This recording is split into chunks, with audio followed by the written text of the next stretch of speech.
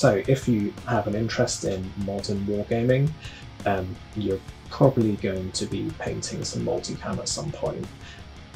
Multicam has come to sort of define the modern era in terms of camouflage. You'll find most, if not every, nation uses it in some capacity, whether it's a genuine multicam, a rebranded, or their own sort of counterfeit version. Broadly, they all look very similar, especially at this scale. So we're going to be taking you through the steps that we use to paint it here. Okay, so for the first step, I'll prime the miniature in a light grey. I use the Citadel Grey Seer primer. I tend to find it gives like a very nice coating that doesn't obscure the detail. And over that, I'll get the Deathward Forest, and I'll mix that with about 30% water roughly, and just paint the areas that I want to be multicam. Obviously, this could just be the pants, it could be the top, it could just be the plate carrier, or just small individual items on the belt or the carrier itself. I'm going to paint pretty much everything that's fabric on this miniature, just for the sake of the instruction video. Okay, so I'll quickly go through the paints that I use personally. There are a lot of equivalents by other manufacturers which are perfectly fine. I tend to use either Citadel, Vallejo or Scale 75 just because that's the easiest for me to get.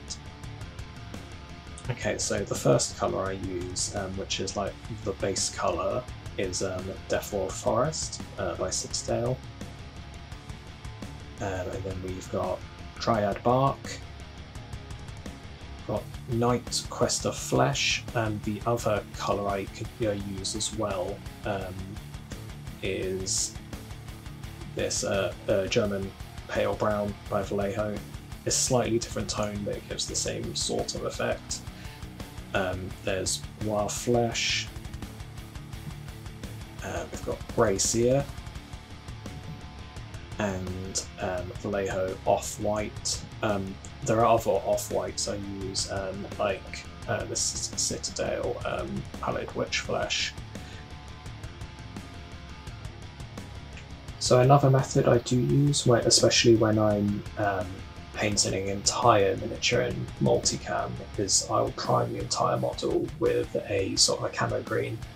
I think there are quite a few of these on the market. I used the Citadel Death Guard green, I think it's called, just again because that's what I have to hand. It's important to note that whatever your base colour is, does dictate the entire tone of the miniature, so try not to get something that's too vibrant. You want a little bit of a sort of a grey, brown, green if possible, which will become clear why later. Okay, so now the base coat is dry, I'm going to apply the sort of first grey-green layer. And what I'll do for every colour I use is mix a small amount of the base coat in, and this really starts to help tie the colours together and gives a really sort of coherent overall impression. So I've made a mix of about 60% Grey Seer and 40% Deathward Forest, and I've watered it down slightly, and I'm just going to apply quite sort of large patches of this across the model. I find when you like really look at multicam, there's actually quite a lot of grey tones in there. It does vary a bit from manufacturer to manufacturer, but I think the overall sort of underlying tones tend to be those sort of like green browns and the grey browns. and it's the grey is the bottommost layer from what you can see from the pattern. So you don't need to be particularly precise with this because it is really just a base pattern that helps to inform the overall tone rather than a precise camo sort of like pattern that you would expect. So for the second part of the grey layer, I'm going to mix slightly more grey into that mixture. So it'll probably be about 80% grey to green.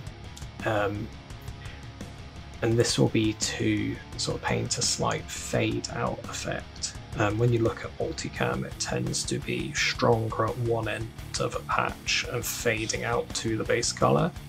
So I'm just going to stipple this colour along one edge of the original base patch.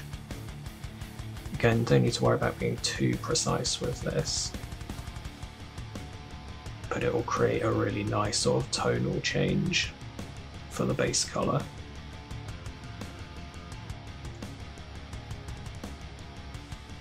So this is a second figure I'm painting at the same time that I'm going to apply a bit more of the next brown coat to, but I think you can see the stippling of the pale grey colour a bit easier on this one.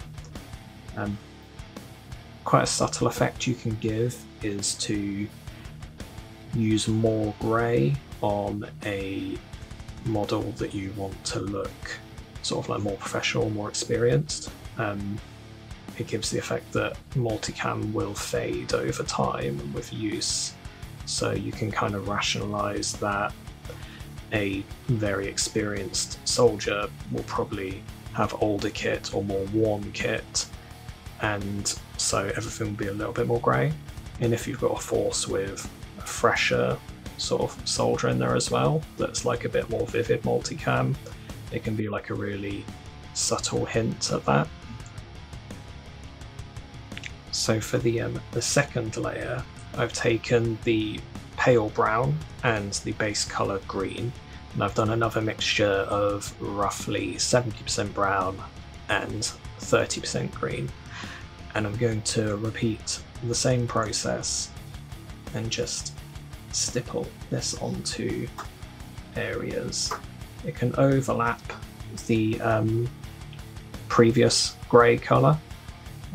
You'll notice with Multicam it does overlap quite a lot.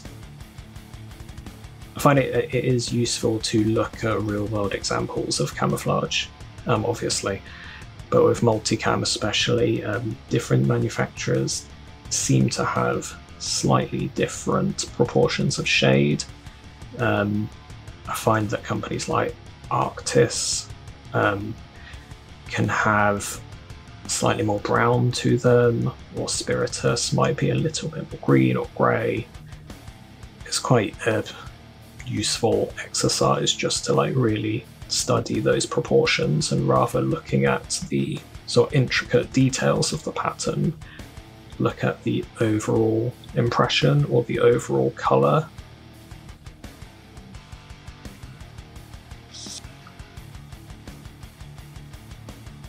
Okay, so as with before, I'll do the same thing and use almost 100% of the brown or the pale brown colour and just paint around the borders of some of these patches. So for the dark green, it's almost pure green, dark green. It's about 80% dark to 20% of the base colour. I'm not going to put quite so much of this on. I find it can really distract from the overall effect if there's too much of this dark green in there. And it doesn't seem to be a particularly predominant colour in sort of real Multicam. So I'm just going to paint small little patches in there, usually sort of like in between or where the previous layers meet. Again, I'm not being too precise. I find if you think about the placement too much, it can start to look a little bit too considered, or I know it is unnatural, but artificial.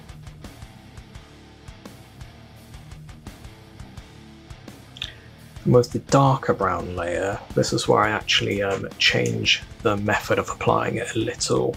I think it's quite important not to choose like a chocolatey rich brown. You want a brown that's a little bit more grey in tones. Otherwise it can be really too contrasting and the finish tends to just look a little bit strange sometimes.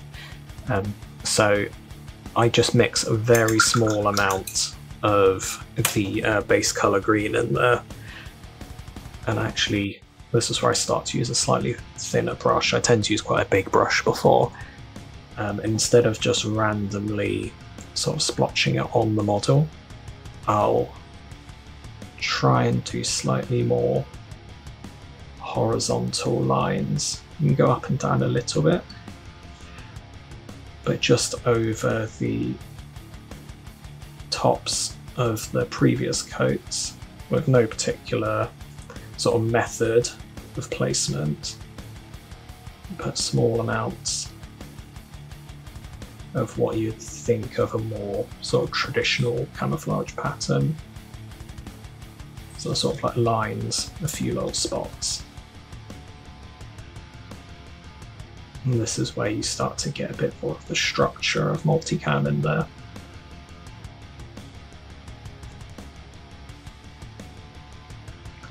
Again, not too much, because you don't want it to overpower the rest of the coats.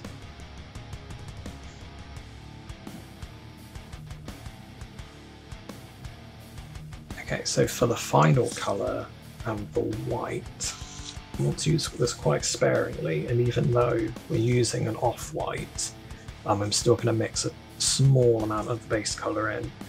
And again, this is to sort of make the overall impression more coherent.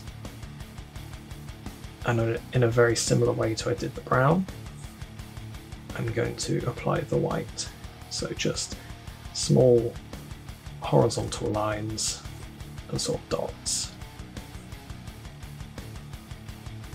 You'll find some manufacturers this is a little bit sort of more prevalent, so you can vary this up a little bit, but I find if you put too much white on there, it can be far too high contrast.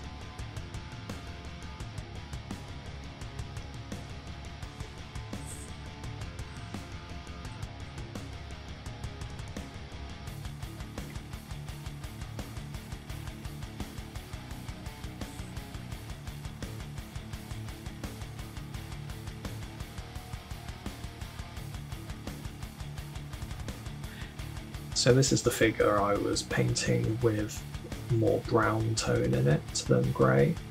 You can already see the difference between the two. I'm just going to apply the same method with the white onto this one.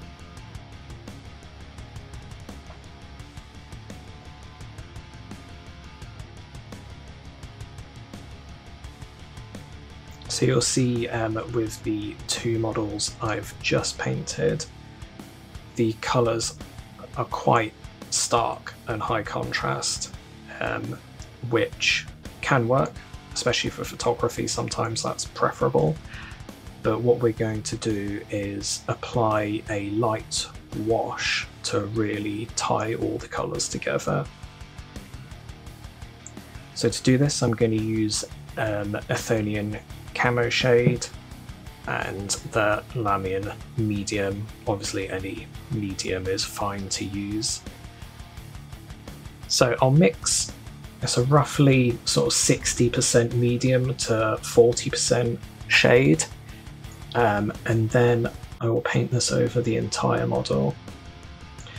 obviously I've painted the entire model including the equipment in Multicam, which I wouldn't necessarily usually do, but this is just for the painting guide. So yeah, obviously only paint it over the areas you've painted in Multicam. You want to be quite liberal with this. It will also have the added bonus of really applying a matte finish when this is dry.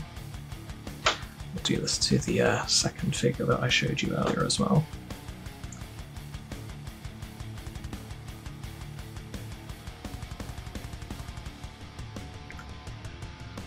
Okay, you can see from the models I've just painted how the wash really alters the colours. It really ties all the colours in together with a nice green shade. You can lessen the amount of wash you use in the mix as well, and that will emphasise some of those base colours a bit more, which can be preferable. Here's the figure I painted the more brown colours on. And obviously when you paint all of the equipment and the guns and the skin, it will be a really nice finish to your model. These are all miniatures that I've painted using exactly the same method that you've just been shown, but just varying some of the patterns underneath, the quantities of colour mixtures, and just coverage of some of those base layers. You can see how it's all very consistent, but you do get some quite subtle changes throughout. And this method's really simple to do, and once you've done it a couple of times, you'll be able to paint models in Multicam very quickly with a really effective finish. I hope this video has been helpful. We will be doing some videos for Tropic Multicam, Desert Multicam, Multicam Black in the future, which are very similar with just some very slight changes. If there are any other videos you'd like us to do or any other painting guides, then just get in contact in the comments or send us a message or comment on our social media and we'll do what we can for you. Thank you.